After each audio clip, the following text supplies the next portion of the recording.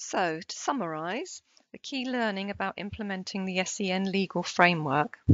Firstly, local authority policies must be based on the law, but remember that local authority policies are not the law, they are a local interpretation.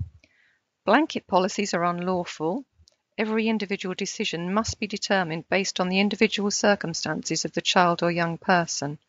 This means the same issue might generate different outcomes for different children.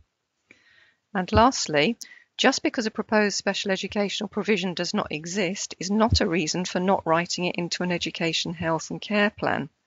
The point here is that the Children and Families Act 2014 is about the individual child, and each individual will have different needs, and therefore some may require quite different, innovative and creative provision in order to meet their needs.